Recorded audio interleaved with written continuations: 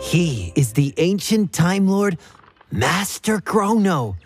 We have come to train under him to become Time Masters.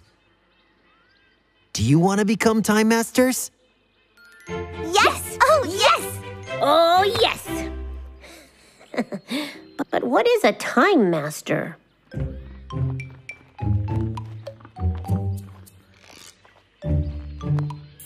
Okay, now remember. We must train hard and pay attention to whatever Mr. Chrono tells us.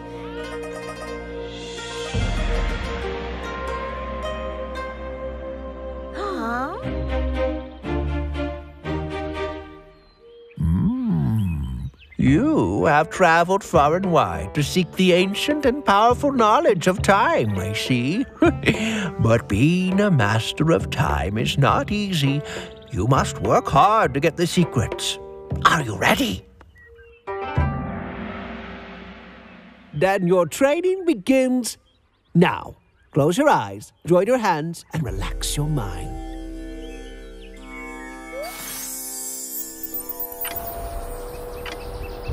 Time, as ancient and mysterious as our universe, tells us what to do when. Without time, this world would not be. Learn to respect time if you want to be respected in life. Now, where do we start? By learning about the hour, of course. We know what an hour is, Master. The shorthand and the longhand together show the hour. Then tell me, kids, when the shorthand is on the 3 and the longhand is on the 12. Huh?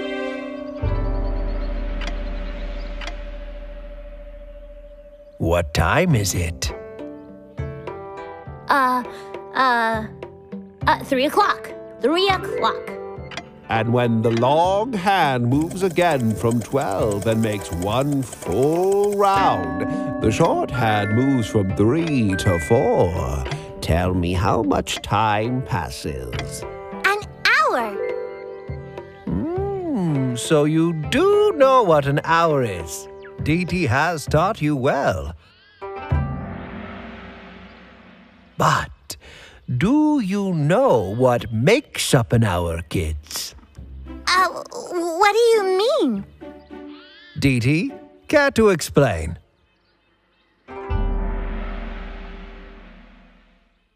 An hour is made up of something smaller. Look at those small marks. There are 60 such marks all over the clock.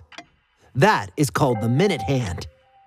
When it completes one full circle across the 60 marks, we say 1 hour of time has passed. Now remember those small marks? There are 60 such marks all over the clock. And in an hour, the minutes hand completes one circle. So, we can say that an hour is made up of 60 minutes. So basically, when the minute hand moves from one of these marks to the next, it tells us that a minute has passed by. And like I said earlier, there are 60 such marks. I hope you kids understand. When the minute hand completes one full circle, it moves over all 60 marks, which means 60 minutes pass in one full round of the minute hand.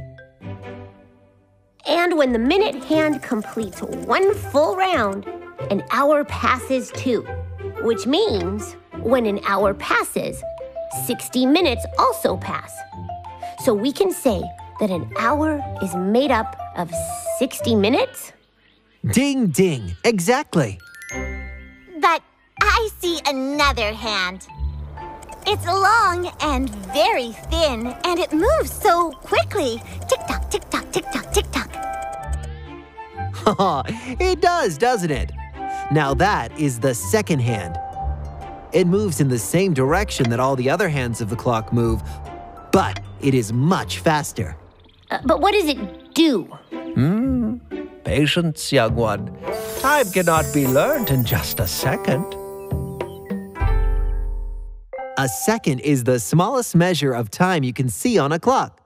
You see, when the second hand ticks 60 times across each mark and finishes one circle of the clock, 1 minute has passed, which means 1 minute is equal to... 60 seconds. And every time the second hand completes one circle, the minute hand moves from one mark to the next. So that means there are 60 seconds in 1 minute. And there are 60 minutes in 1 hour. Ding ding, you two. Oh, but that's so quick. Time is fleeting. It passes by in a blink. Which is why we must always make good use of our time. So now that we know all this, are we the masters of time? If only it were such a piece of cake. Cake. Where? Where? Where's the cake?